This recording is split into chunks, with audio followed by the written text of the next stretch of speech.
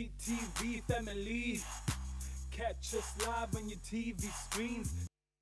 Welcome back from the ad break, everybody. You are still tuned in to Ekse.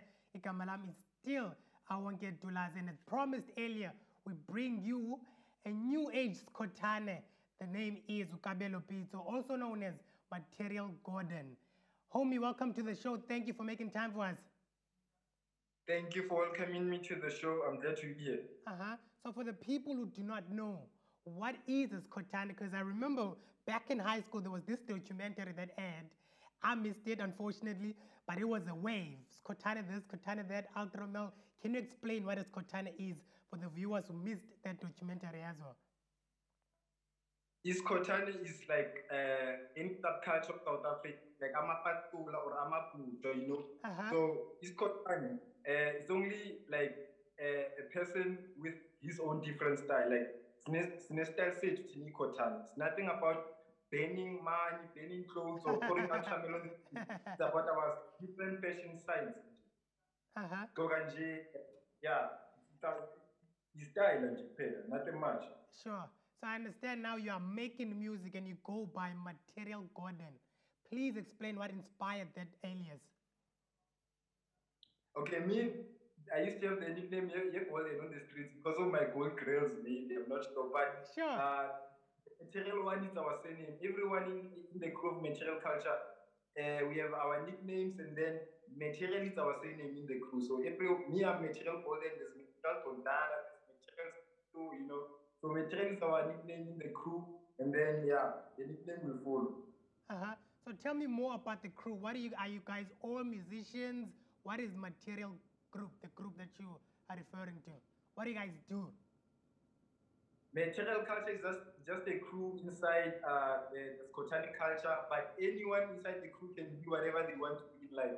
Me, I'm an artist, they are chefs, they are DJs, they are graphic artists, they are videographers, they are everything. Anything you want to become. In fact, Material Culture doesn't limit from doing anything, or it doesn't focus on the entertainment part of life, but you can do whatever you want to become, and then the material part of life just go. Your lifestyle on the side there's nothing to do with your life or to control you of anything. Yeah. Okay, you mentioned that you are an artist. I understand that you studied IT, you're an IT graduate, and I hear in the streets that you were a killer in high school. You had top marks, A student, and so forth. Tell me about your music journey. When did it start, the dance and music, the love that you have for that? When did it begin? I've been introduced to the music industry before I was even an artist. We were dancing, we were backup artists, we were backup dancers for many artists around South Africa. So we've been in the industry before we even started singing. We were dancing for artists all over the country, from the Afro artists, from the guys here in Joburg, you know. So, and then we started making our first song. It was back in the days of 2017. DJ Maporisa once called us to the studio to make a song, and then I started up in 2017. And then I was working with my crew, Material Culture. We were a team, but then I decided to venture this music industry on my own and be a solo artist. You mentioned that you were a backup dancer, and I understand this work also took you to Sweden. How was that experience, and how has it changed your life? It was a nice experience, you know, especially to dance for big artists, because you go to these big events and so much adrenaline in the stage, like the crowd is too much, you know, but we just confidence in such situations. But then I was happy to be part of it. It influenced me and made me to gain confidence, because I was working with people, you know. Dancing in front of a crowd is not easy, but then give me confidence. I can imagine that it's not easy, because every time I try to dance here in the studio, I always get backlash from the crew. But anyway, moving on, let's talk about the music. You are also worked with an Italian musician, Gali. Yeah. How was that experience, and what have you learned from him? Gali once came to South Africa to shoot a music video. He's an Italian pop star. So we came to South Africa in 2017 to shoot a music video. And then he called us. He told us that he was following us from Italy. And then he called us to his music video. He told the production that we were shooting here in South Africa that he needs us. he showed us our picture, and then they knew us, and then they called us to his shoot. And then after the shoot, he was very happy with our style, how we looked, how we were dancing, and he called us to his tour in 2018 in Italy. We went there to perform with him. We also pick up dancers of him for 2 weeks in Italy. That was an experience of a lifetime. It was, I can't even explain it. It was, like something that I've never experienced.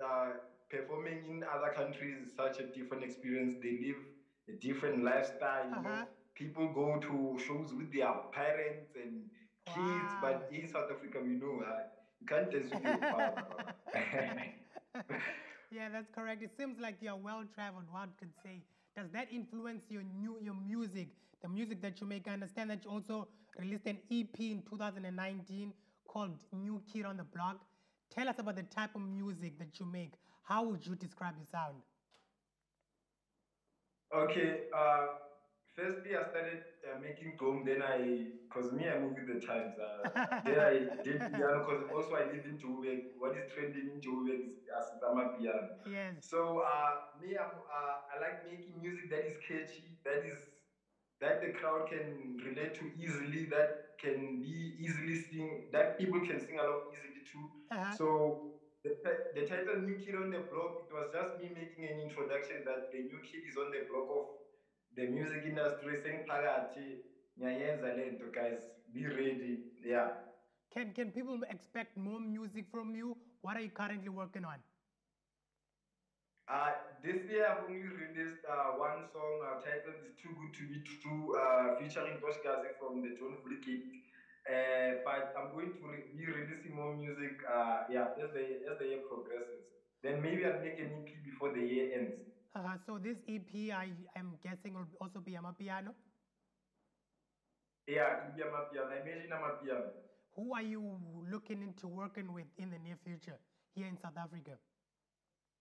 In the industry, I don't want to mention names, but I'm looking forward to working with many artists. But it's not easy to work with artists. You know, others will tell you that they want money for features, or you need to. One thing I've learned about artists and featuring them is that you need to know them personally. If you want to work with them, you need to be their friend, because if you're gonna email them that, hey, let's do a track, they're gonna charge you and all those kind of things. So for now, I'm working with people that are willing to work with me without any drama. But then I'm willing to work with so many artists like Abu Vaikro DB, Abu Kazada Small, Jay-Z, yeah, those kind of producers, Abu Pasta 99, etc. Focalistic, yeah. I promise you, Material God, and after today, when people see you here on Cape Town TV, on Ekse, they will want to work with you. Promise. It's going to do wonders for your career. But I want to find out, as an IT graduate, how do you then use this?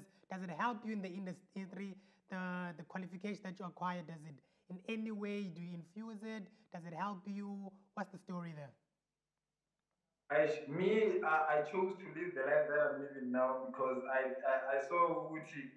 If I go and become an IT technician or work in the IT department, this life that I'm living now is gonna stop. And this life I love it. It's so easy to do for me. It doesn't inconvenience me. So if I chose to go and apply for a job for an IT company, this life I'm living is gonna stop, and I'm gonna be living a different kind of life. But I chose to live this life. I have faith in this life that I will make it in this life. That makes so much sense. Yeah, it makes so much sense. It's always wise to follow your passion, because at the end of the day, it shouldn't feel like work. Where can people find you on social media? People that want to book you, the fans, or people that are interested in working with you? Okay, on Instagram, I go by material_Kabelo_golden. On Twitter, it's Kabelo_golden. Facebook, it's material Kabelo golden. Yeah. Thank you so much for your time, my brother, and all of the best for the future. Thank you for having me. I hope to come to your studio and have an actual interview. Yeah, I hope that will happen soon as well. And you guys right now at home, you have to sit back and relax, because it's time for a quick ad break. CTV family.